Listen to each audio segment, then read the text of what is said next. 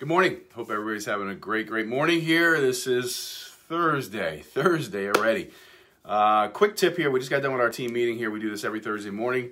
We do it from 9 to 9:30. We have our underwriter, on the call too. The cool part about it is that we have pretty much the same underwriter on every file. So we get a lot of things cleared up pretty quickly, which is pretty cool. So just want to touch base with you on this. Student loans. I mean, every application seems like it's got student loans, okay? Unfortunately, it is what it is. So I'm not going to say one thing or the other, but it is what it is. So, and a lot of times, the student loans don't have a payment on it, but we have to count a payment against you. It is, once again, it is what it is. So, what's up, Bill? So, basically, if you don't have a payment on the credit report, and we're going conventional, I'm just talking about conventional first here, okay? And we have two systems that we can run it through, okay? And the key is when we pre-underwrite the file, one of the things that we do is upload it and run it through the automated system for Fannie, and the same thing for Freddie.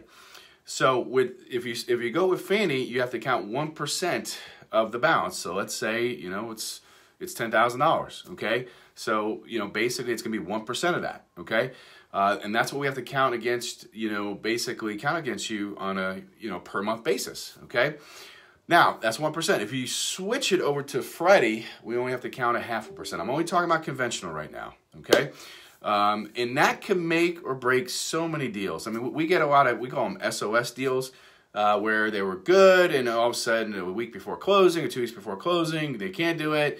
We jump in, we try helping, and basically, all you have to do is switch systems. And there's some companies out there where you can't run a Fannie or run Fannie, but you can't run a Freddie after that. It's either or, which is crazy to me. So keep that in mind.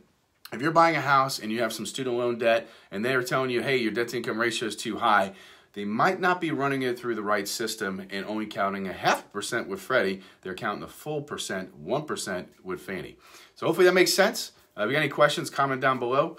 Shoot me a private message on Facebook or text me at 423-262-9229. That's 423-262-9229. Have a great day, everybody. If you need anything, just let us know. Talk to you soon.